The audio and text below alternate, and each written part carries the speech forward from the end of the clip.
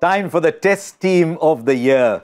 And time for all of you to send all your barbs at me, all your attacks at me, saying, how did you miss this? How didn't you pick that? This is the fun part of doing it, actually. And as I say every year, as I pick my test team of the year, all of you pick your test team of the year as well. But the key is of the year. It depends on performances in this year. So if Virat Kohli hasn't performed much or Steve Smith hasn't performed much, they cannot get into the side, or Bumrah cannot get into the side because they haven't done enough in 2022. So this is based on performances in 2022, but teams didn't play that much test cricket. Other than England that played a lot of test match cricket, some of the teams played 6, 7, 8 test matches. So you'll find a few individual choices creeping in there as well. But that's part of the fun, isn't it? So let's start. Openers. Over the last 2 or 3 years that I've been doing this selection, picking openers in test match cricket has always been easy because they've been that few.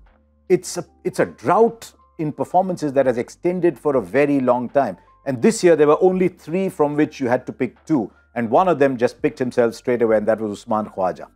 Came back as an opener and got runs in Australia. He had a standout series in Pakistan, which isn't always easy when you've played all your life on certain kind of pitches. And he made 1,000 test runs. Usman Khawaja just picked himself as the #1 test match opener of 2022.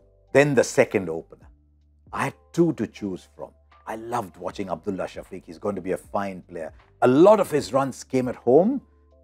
A lot of those came on flat pitches, but he showed his class. None more so than in that test match in Galle, where he was 160 not out in a chase of 344 and saw the team home, and that told you this kid is going to be special.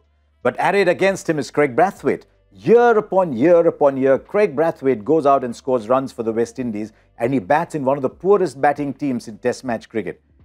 And Brathwaite goes out, and suddenly there's not that much left to West Indies batting. He's got to hold them up. And to then average in the 60s, holding up a team like that, 64 and 110 at Perth, the standout performance for him. Abdullah, you'll make many teams, but this time I'm going with Craig Brathwaite to partner Usman Khawaja at the top. Now, 3, 4, 5, middle order. At number 3 is a person who had a year in 2 halves.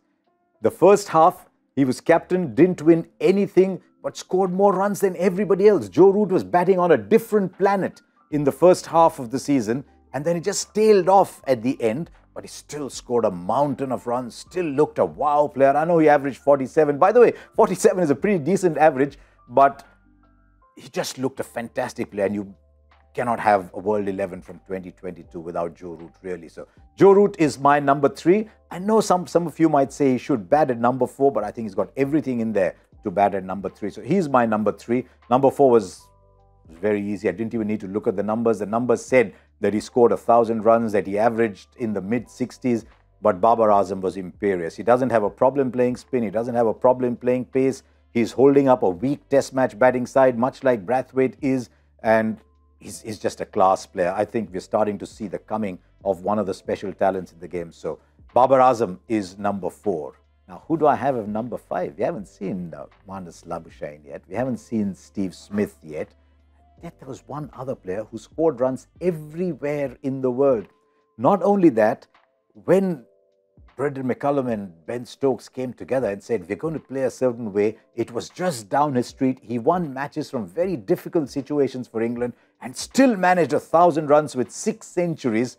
Johnny Bairstow is my number 5. Not to keep wickets, but just to bat, because Johnny Bairstow just played like he was playing white ball cricket, except that he was playing test match cricket and pulling out impossible matches.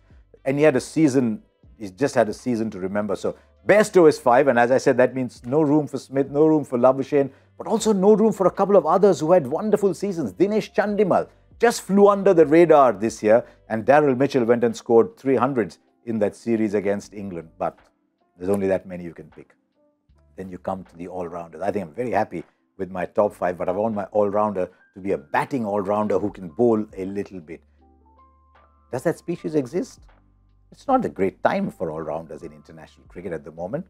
So just put your numbers aside and say, okay, which all-rounders come to mind? Without being disrespectful to many else, there was only one all-rounder who was playing test match cricket this year. There were others playing bits and pieces and parts, but there was only one all-rounder who was playing test match cricket, and he revolutionized Test match cricket in the second half. As captain, Ben Stokes is always there, whether you want him to bowl an 8-9 over spell, whether you want him to pull out matches that seem gone. So Ben Stokes is my number 6. Now that I have an all-rounder who can bowl, I've got a keeper at number 7. There's no way he should be batting at 7, but that's what happens in compilations like these. There were only 2 or 3 keepers to look at, but there's one name that stands head and shoulders above everybody else.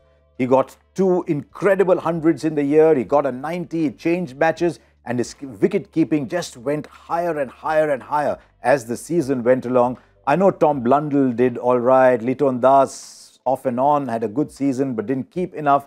But there was no competition for Rishabh Pant as the wicketkeeper batsman in Test match cricket this year. So I've got Pant to complete my top 7. So now I can look at my 4 bowlers in peace without wondering whether they can bat or no. My top 7 are good enough. I've got Ben Stokes to bowl seam up. I've got Joe Root to bowl a little bit of spin. So I'm looking at 3 seamers and a spinner. The first name I picked from the 3, and this player is going to be an all-time great.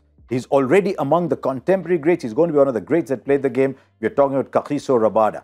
Didn't quite have a great white ball season, but with the red ball in a side that wasn't giving him enough runs, leading probably the best seam attack in world cricket at the moment. There's Nokia, there's Ngidi, there's so many others, but Rabada stood tall, and Kagiso Rabada was my first pick. For my second pick, you might have gone back in history, but I'm going to Jimmy Anderson. In England, I think when Anderson is 70 years old, he'll still turn up with that wobble seam and bowl outswing and in-swing and pick up wickets. But he went to Pakistan and he picked up wickets there. There was a suggestion that Jimmy Anderson was now becoming a first innings bowler, not quite a second innings bowler. But he did most things that were asked of him. England looked after him well, and I think he did enough to be in the Test team of 2022. So Jimmy Anderson is my second. What about my spinner? Jack Leach enjoyed a second lease of life under Ben Stokes, and I think Stokes has brought out the best in Leach. If you looked at the first half of the season, you'd have thought maybe Leach is finished. And Stokes just pulled him out and said, no, Jack Leach, you play with me. And he had a wonderful year. There was young Jayasuriya in Sri Lanka who had a great year, but I don't know what he's going to do next. And so I'm going back to the pedigree of someone who's moving towards 500 Test wickets, and that is Nathan Lyon. He still had another good season. You expect Nathan Lyon to have a good season anyway. So Nathan Lyon is my spin bowler to bat at 10, just ahead of Jimmy Anderson, which leaves me with my third seamer. And so to the third seamer. How can you pick a team without Pat Cummins? I mean, one of the greats of our time. He's always there, picked up 5 wickets towards the end of the year, but it wasn't a very Cummins kind of season. And so I'm looking beyond Cummins. I'm looking at strike rates and averages. I looked at Broad, another big revival, 40 wickets in there. But there was one young bowler who not only gives the left-handed version, started to swing the ball. With his height, he gets bounced. He just kept taking wickets every time you saw him on the park. He'll add batting for me at number 8. That's not my primary concern, as I've said. But I just looked at him and said, wow, this kid is going places. And I've gone back to South Africa, and I've gone with Marco Jansen as my number 8. Adding the left-handedness, as I said, the height, adding the bounce. And I think I've got 11 that I'd be very happy to take on the park. And so I've got a team I'm pretty happy with. Usman Khawaja is in great form. Khawaja and Brathwaite. Then I've got Root, Babar Azam, and Johnny Bairstow. It's a pretty good middle. Then the batting gets extended with Ben Stokes and Rishabh Pant and Marco Jansen. Then Rabada. Oh, we've got a pretty good bowling lineup. Anderson is still there, and Nathan Lyon. I'm very happy with the team I've picked.